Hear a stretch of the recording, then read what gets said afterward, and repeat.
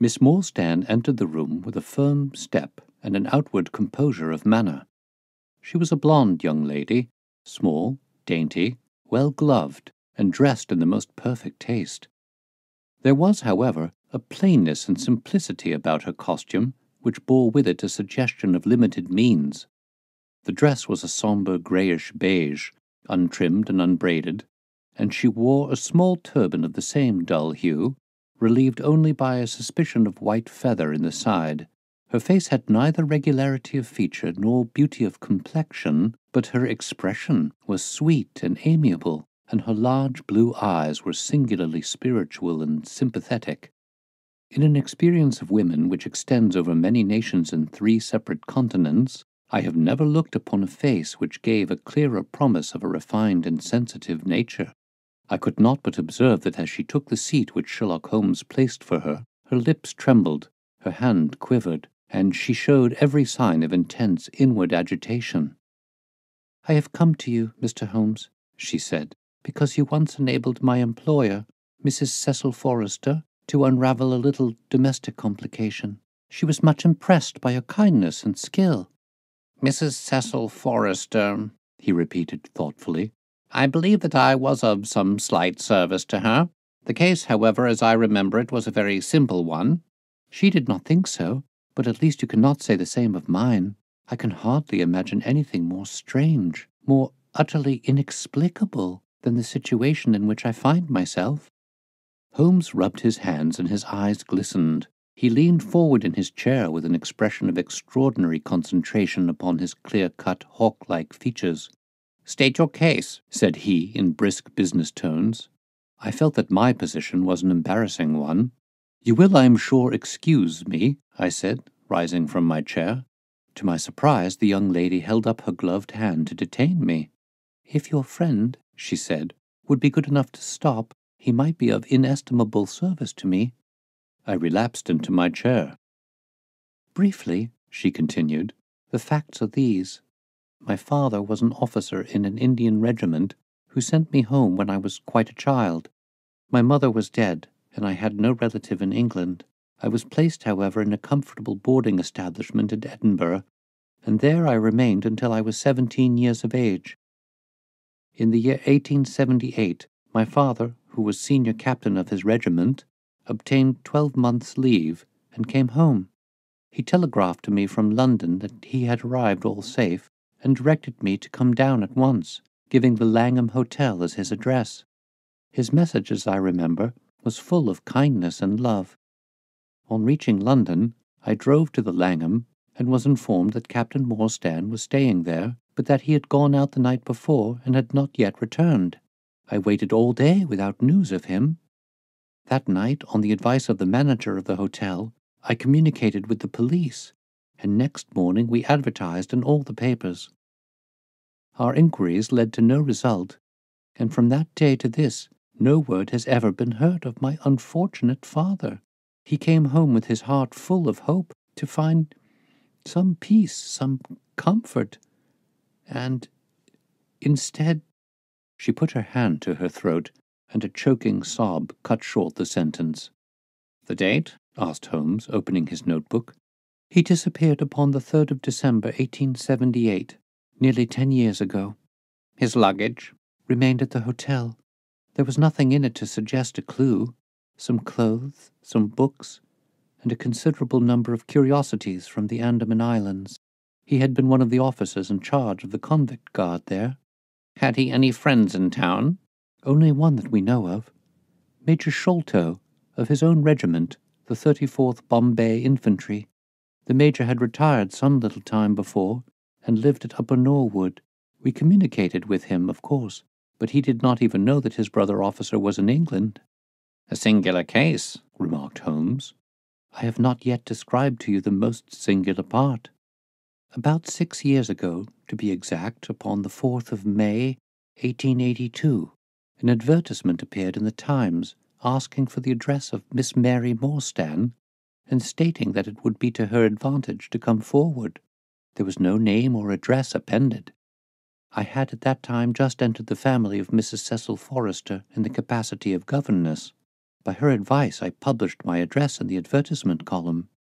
The same day there arrived through the post a small cardboard box addressed to me, which I found to contain a very large and lustrous pearl.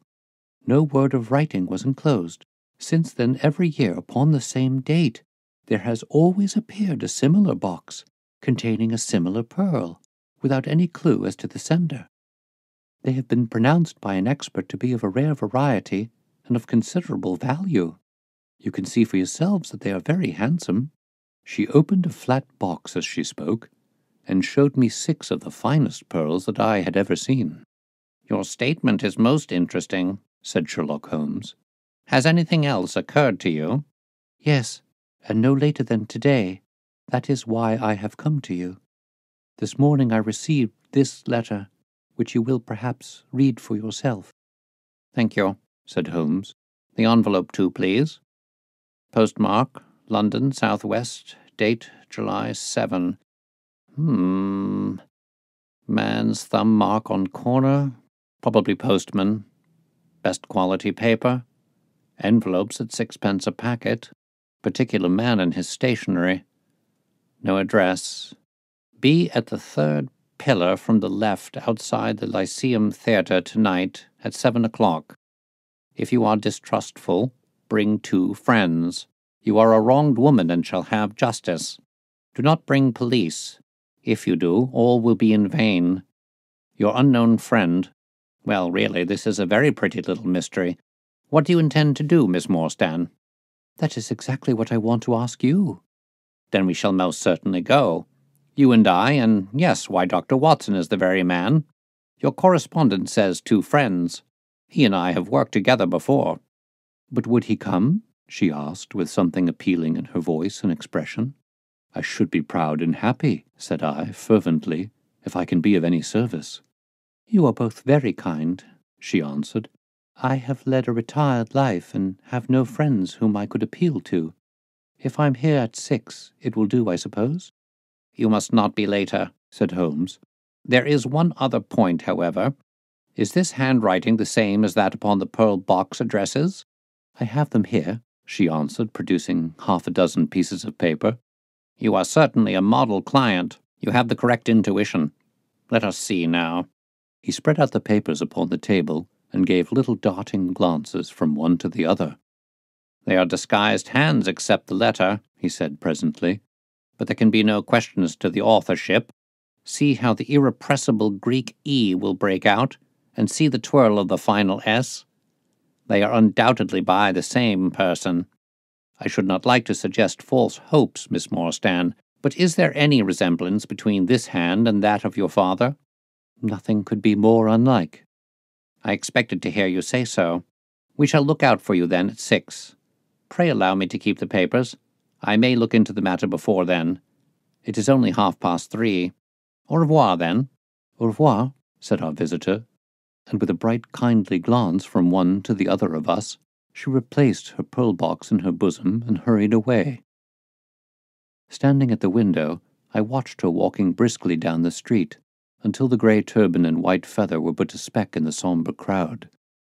"What a very attractive woman!" I exclaimed, turning to my companion. He had lit his pipe again and was leaning back with drooping eyelids. "Is she?" he said, languidly. "I did not observe." "You really are an automaton, a calculating machine," I cried. "There is something positively inhuman in you at times." He smiled gently. "It is of the first importance," he said, "not to allow your judgment to be biased by personal qualities. A client is to me a mere unit, a factor in a problem. The emotional qualities are antagonistic to clear reasoning. I assure you that the most winning woman I ever knew was hanged for poisoning 3 little children for their insurance money. And the most repellent man of my acquaintance is a philanthropist who has spent nearly $250,000 upon the London poor. In this case, however, I never make exceptions. An exception disproves the rule. Have you ever had occasion to study character and handwriting? What do you make of this fellow's scribble?" "It is legible and regular," I answered. "A man of business habits and some force of character." Holmes shook his head. "Look at his long letters," he said. they hardly rise above the common herd. That D might be an A, and that L an E. Men of character always differentiate their long letters, however illegibly they may write. There's vacillation in his K's and self-esteem in his capitals. I'm going out now. I have some few references to make. Let me recommend this book, one of the most remarkable ever penned. It is Winwood Reade's Martyrdom of Man. I shall be back in an hour. I sat in the window with the volume in my hand, but my thoughts were far from the daring speculations of the writer. My mind ran upon our late visitor, her smiles, the deep, rich tones of her voice, the strange mystery which overhung her life. If she were 17 at the time of her father's disappearance, she must be 27 now. A sweet age, when youth has lost its self-consciousness and become a little sobered by experience. So I sat and mused, until such dangerous thoughts came into my head that I hurried away to my desk and plunged furiously into the latest treatise upon pathology. What was I, an army surgeon with a weak leg and a weaker banking account, that I should dare to think of such things? She was a unit, a factor, nothing more. If my future were black, it was better surely to face it like a man than to attempt to brighten it by mere will-o'-the-wisps of the imagination.